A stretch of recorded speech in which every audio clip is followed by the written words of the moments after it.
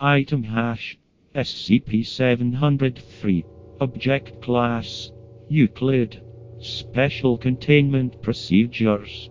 SCP-703 is to be contained within a standard containment chamber, located in Site-77's Euclid SCP Wing. SCP-703 is to be monitored remotely in 5-hour shifts, and 2 armed guards are to be present within the chamber at all times, operating in 5-hour shifts. Entry into SCP-703 while it is in an active state is prohibited. When SCP-703 resumes an inactive state, the Class D personnel will be sent in to retrieve the item.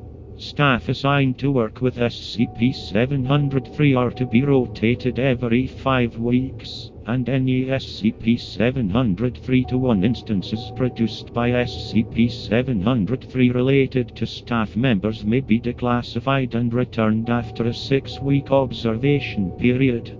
Instances of SCP-703-1 that are not related to staff must be put in permanent storage. Description: SCP-703 is a wooden closet, formerly located within a residential home in New Hampshire.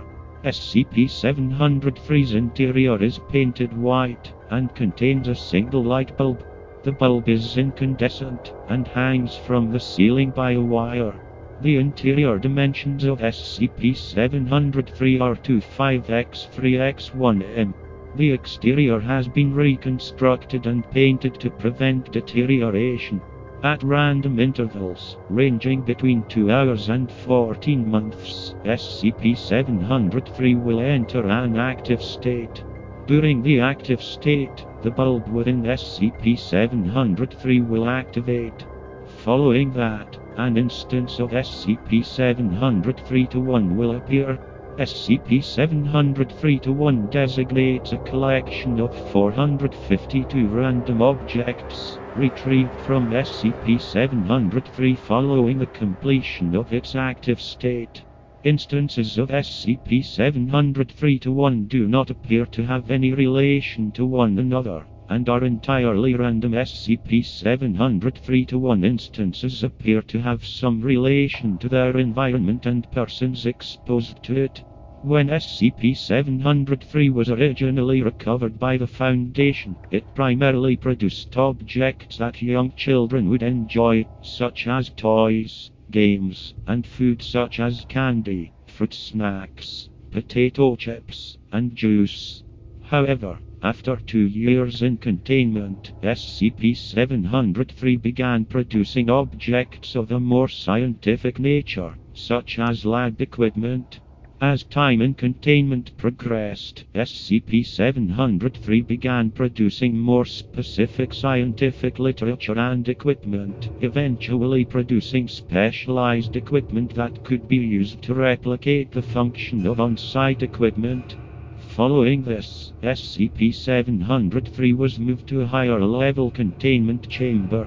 Following SCP-703's move, SCP-703-1 instances became specifically targeted at Foundation personnel currently assigned to work with SCP-703, with objects such as lost possessions, misplaced documents, and equipment that had the potential to be used in SCP-703's containment procedures.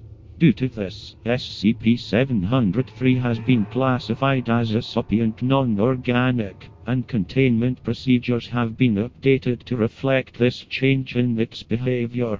After implementing staff rotation, SCP-703 has produced fewer SCP-703-1 instances related to staff currently assigned to it.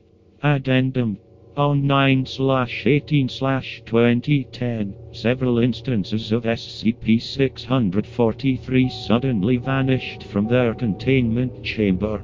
During the ensuing lockdown by security personnel, SCP-703 entered its active phase, and produced the missing instances. Due to SCP-643's mind-affecting properties, 3 researchers were injured and 1 member of security was killed before they could be recontained. because of the fact that SCP-643 was being moved to a containment chamber in the same zone as SCP-703. It is theorized that SCP-703 was attempting to assist in this move. Reclassification to Euclid has been granted, and SCP-703 has been moved to a more secure area. As of the time of writing, similar incidents have been observed with instances of SCP-649 and SCP-1317.